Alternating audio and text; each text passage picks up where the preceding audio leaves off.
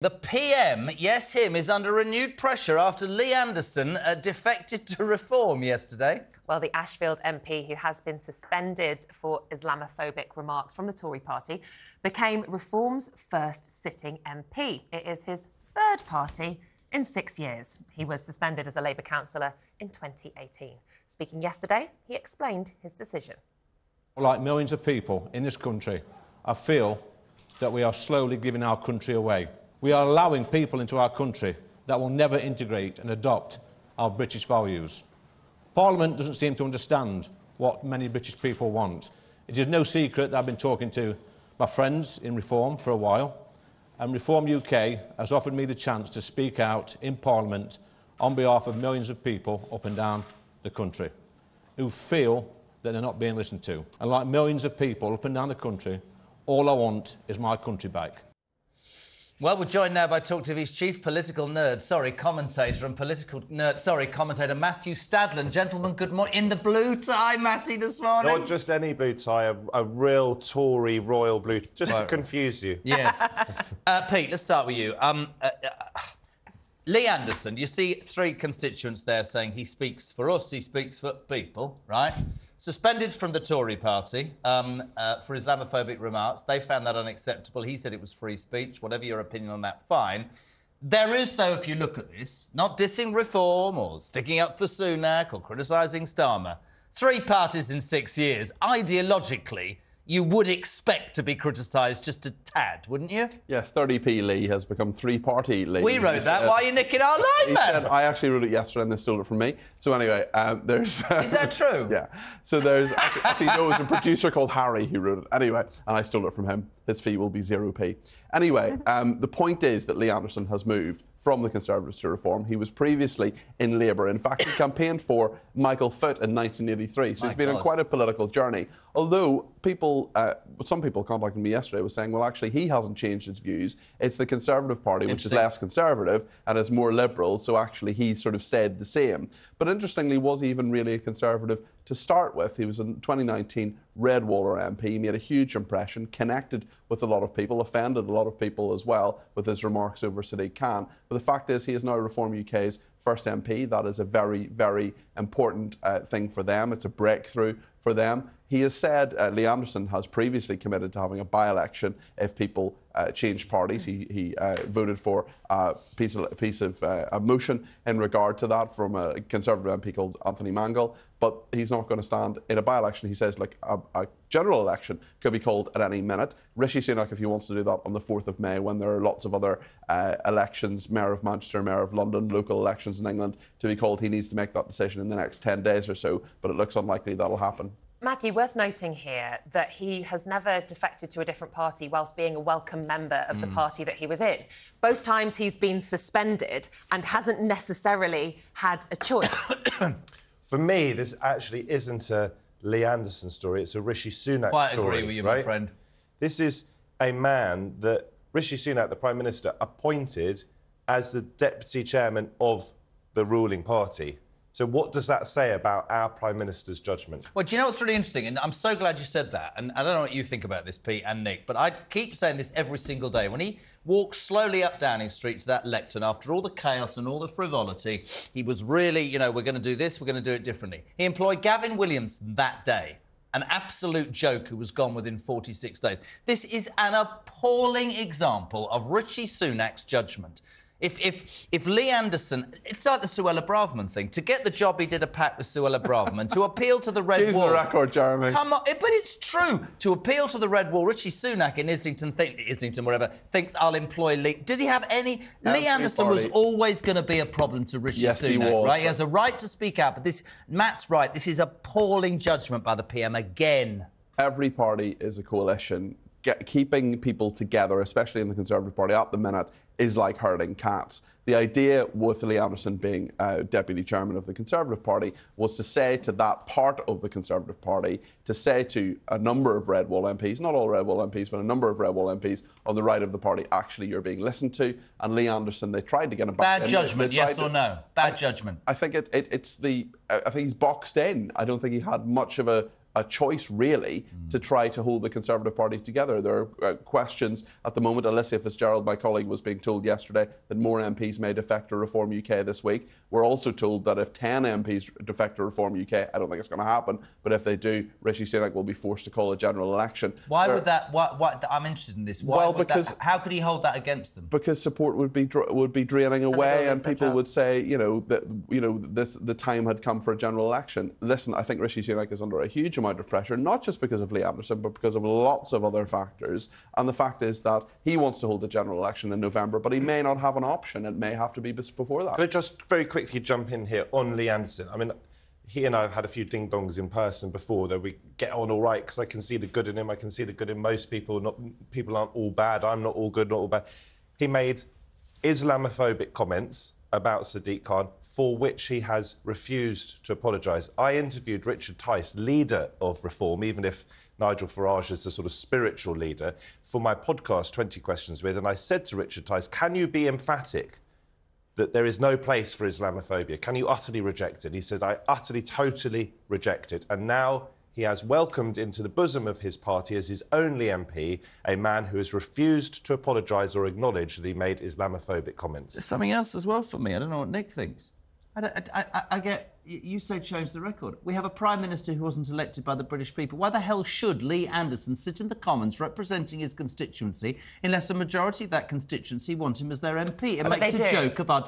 But he was democratically elected. But he wasn't under the banner of Reform. I understand. And that's where I think it's wrong. Not under the banner of Reform. Just talking generally now about what Lee Anderson seems to stand for. He repeatedly said yesterday, I want my country back. He's not the only person saying this, but what is he referring to specifically? Well, who does he want his country back from? You'd have to ask Lee Anderson that question, but to me it is dog whistle stuff. What was so great about 1970s or 1980s England or Britain that Lee Anderson wants back? I'm going to be careful what I say next. I might leave it to you, Peter, to explain that. Well, it's interesting from Lee Anderson's perspective, and I think a lot of people will find something in that statement. I think there are a lot of people who feel it's not a racial thing, it's more a cultural thing. It's not even about other cultures necessarily, but it's about a British way of life that Lee Anderson would talk about. He would talk about the idea of England, the idea of the UK, and what it was previously and what it has now become. I think a lot of people feel that there is no control, there is no sense that the police are out of control, the public institutions, you can't get a GP's appointment. Yeah. There are lots of ideas around that. Look, some people will take that as a kind of as Matthew says, a sort of dog whistle thing. But he was thrown out of the party for Islamophobia, so people will not make the assumption. But you're saying it's people, right? People to take exactly. Well, I watched the press conference. Just give me one second.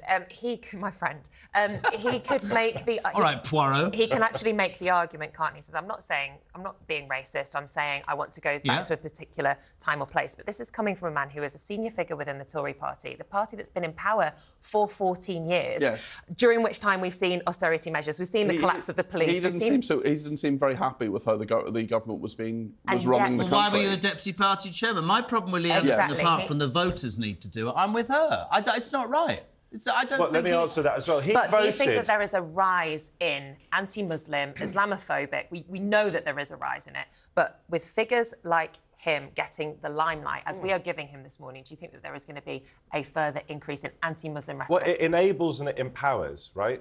I mean, we've already had George Galloway elected to the House of Commons. Now, who have we got? We've got Lee Anderson as a Reform Party MP. This is worrying stuff. And where has our country gone, by the way? We're all still chatting happily away in our country. How can you say it and not him, then? Well, Lee Anderson... Well, say what? Where's our country? I was being ironic. I was saying, we've still got our country. Lee Anderson should have come with me to Twickenham on Saturday to watch England beat Ireland in rugby. We were absolutely bouncing. There is still a strong sense of Englishness and Britishness. But with respect, listen, Richard Tice was there with several people from here, but here's the thing, right?